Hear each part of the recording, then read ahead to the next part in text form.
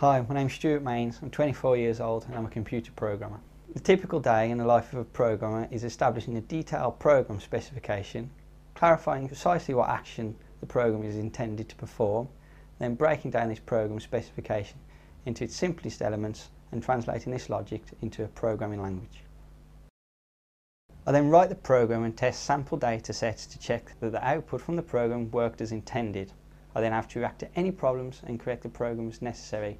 Finally, I install the program and conduct the final testing, studying computer printouts during the test runs. The benefits of being a computer programmer is you get a good salary, there's good career prospects and great job satisfaction.